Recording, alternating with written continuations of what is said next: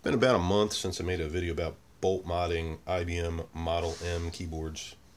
I did a fairly crappy job explaining how to properly bolt mod an IBM Model M in that video, and I've done quite a few more of them since then. So I just wanted to sort of make an apology video, I guess, in a way, but also just sort of show you what I learned in the meantime. So the first thing I'm going to do is demonstrate to you how you might be able to tell if your Model M needs a bolt modification. Most of them do because they're old. Very few don't, but the newer ones typically don't. They haven't aged quite enough. But this Model M is from, I think it's from 1988 or so, and it has not been bolt modified. It needs one pretty badly. I think it's missing like almost 30 rivets or so. So I'm just going to type on it just so you can hear it. You might not be able to hear it. That's okay. So I'm going to type. Here we go.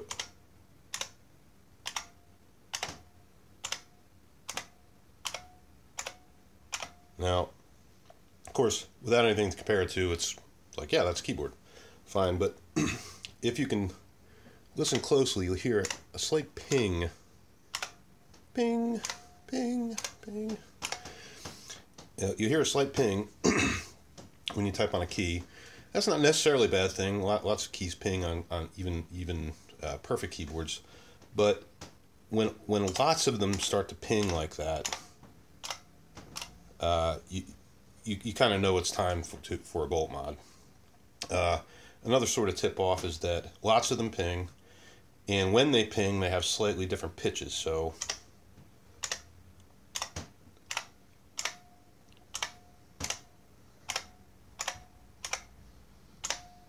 that Y is particularly pingy.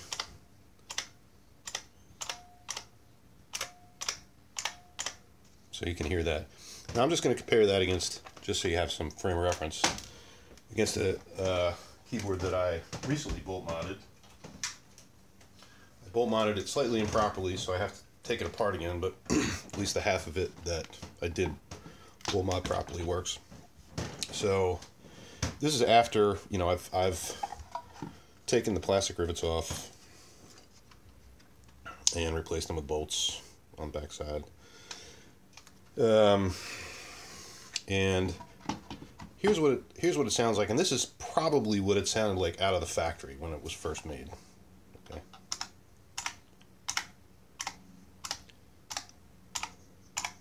You notice that there's very little pinginess to it. You know, there's no spring sound to it.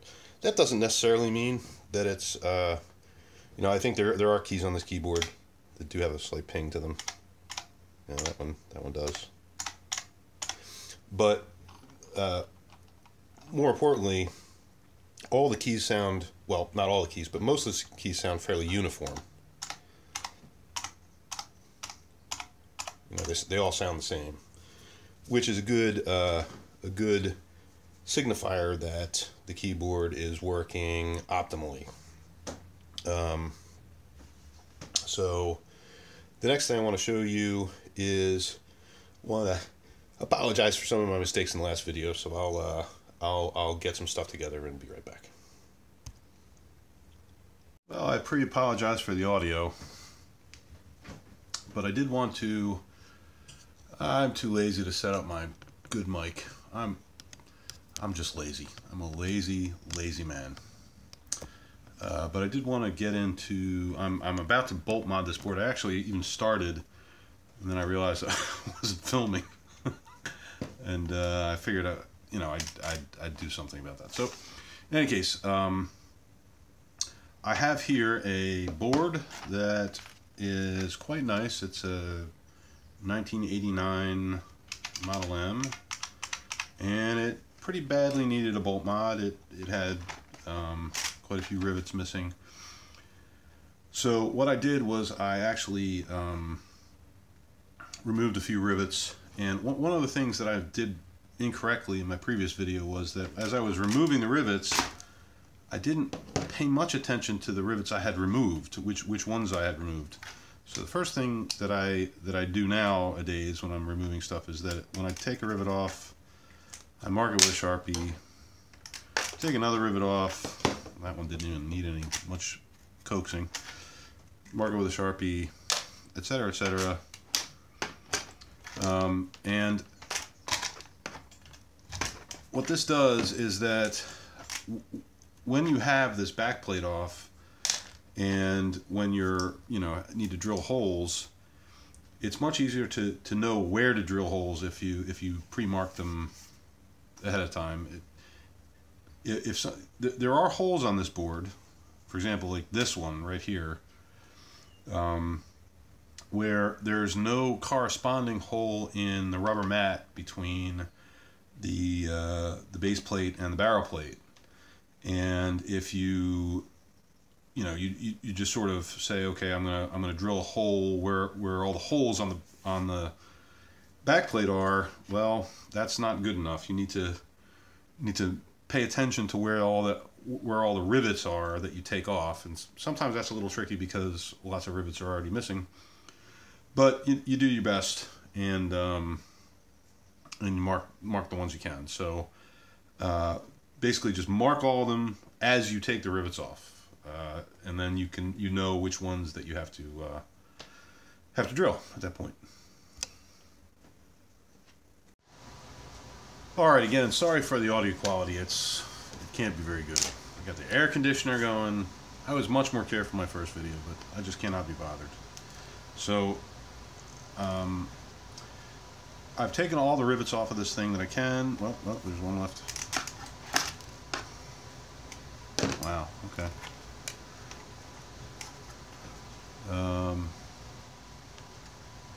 And previously I had problems getting the base plate off the barrel plate, so I was sort of taking the chisel and kind of moving it back and forward, and in my last video what happened was I ended up with a broken barrel plate. So I'm not quite sure when the barrel plate broke, but all my maneuvering couldn't have possibly helped. And there's no reason to do any of that. There's no reason to dig around inside of the board to try to separate the barrel and the base plate. This one appears to just want to come off, almost without a problem.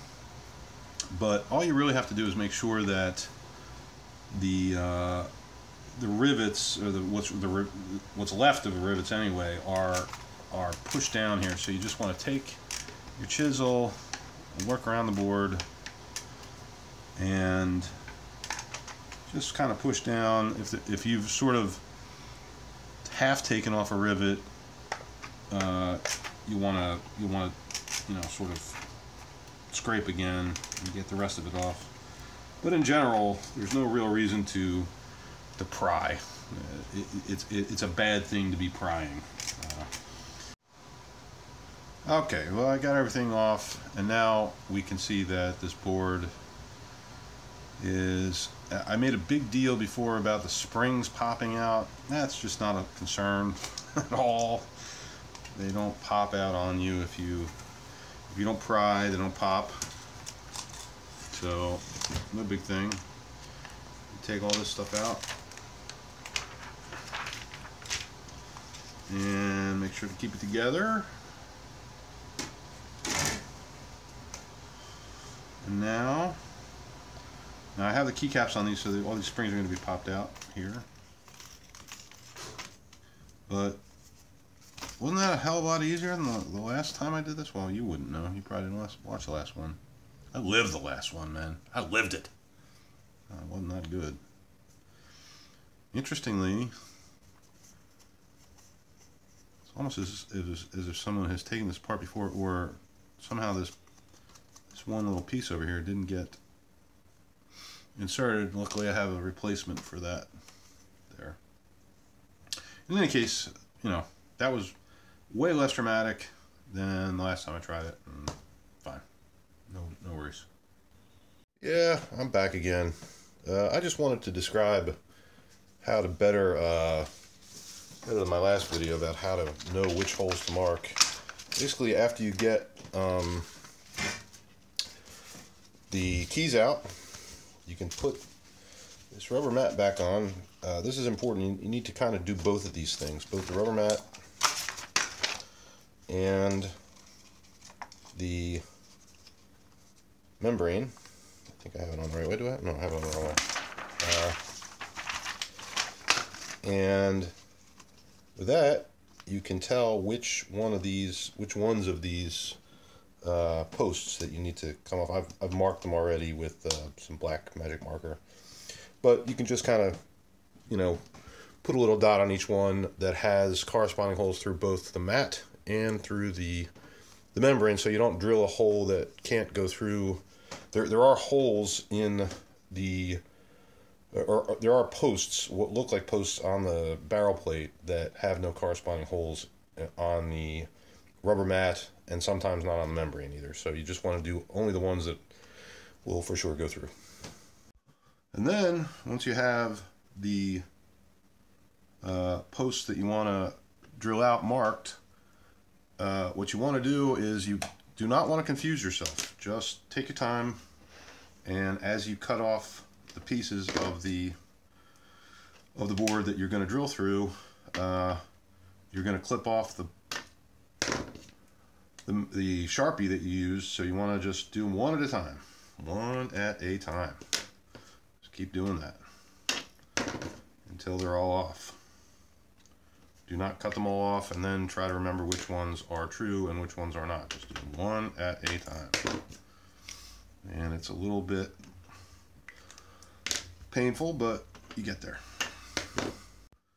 Alright, now we have little dots in all the right dotty places. We can just make some pilot holes, and for this I've just been using an X-Acto knife.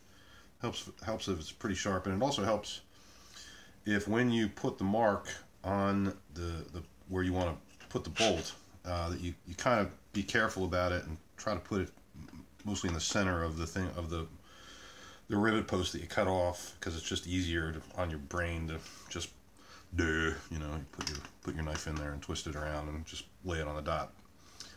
If you don't mark the middle of the post, where the post used to be, then you gotta sort of do the translation in your head. But in any case, that's all. You just do all of them. Just keep going around.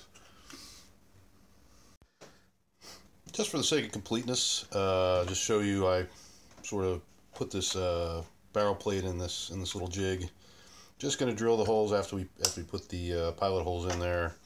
Try to keep it as straight as possible, and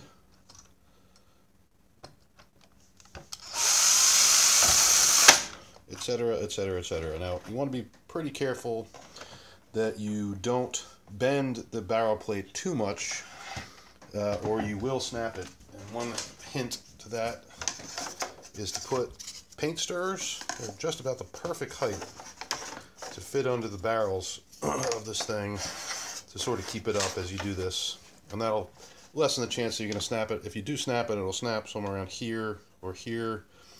I've tried various things to fix snapped barrel plates with not much success, unless it's very, very small, and even then I think it's probably doomed.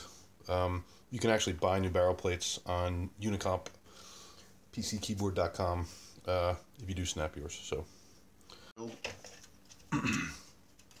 see them in there, and they're all in the right place, hopefully. So we just flip it over and we continue the same jig.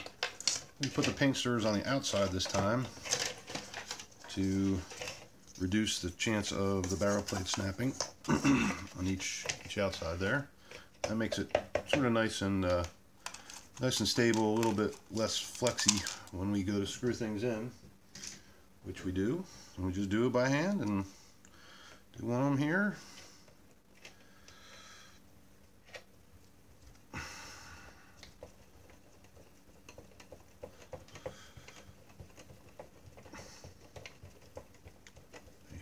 Yep. Until it starts to have a little friction on it. Just leave it like that. At one end, gotta do a billion more.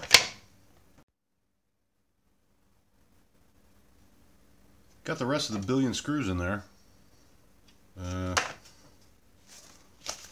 And before we try to put any keys back in, you want to just do a test fit.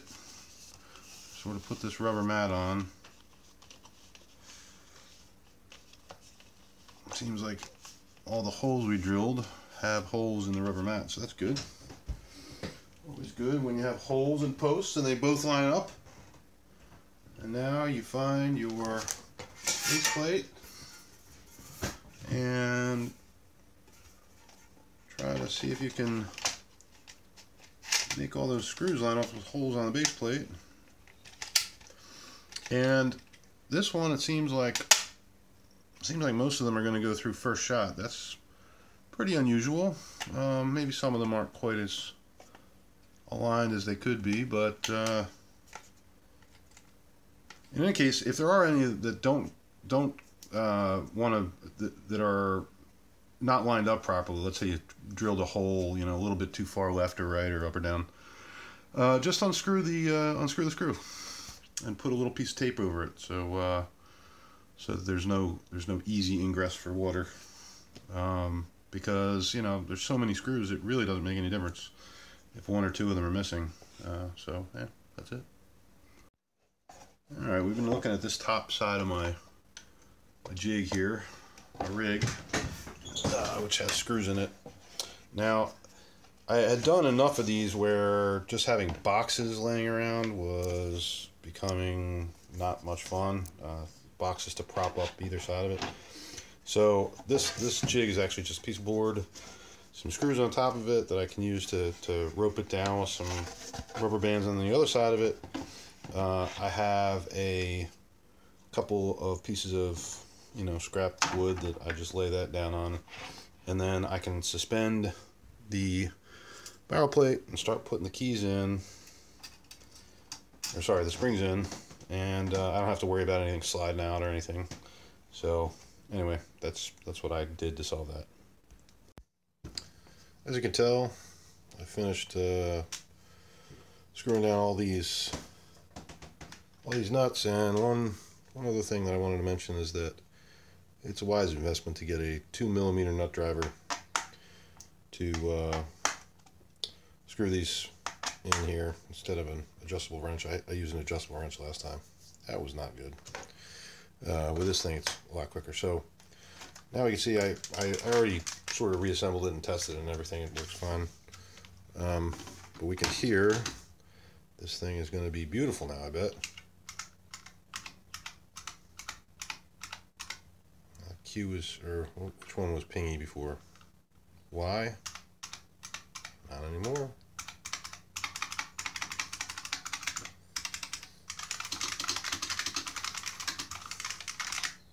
Beautiful. This is a kick-ass keyboard, man. Here it is in the case.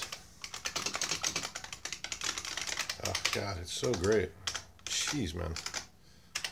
It really is. I mean, if you spend, you know, take your time doing this, they're hard to screw up, and once they're done, you have a wonderful keyboard that'll last for a long time. Wonderful. Love it.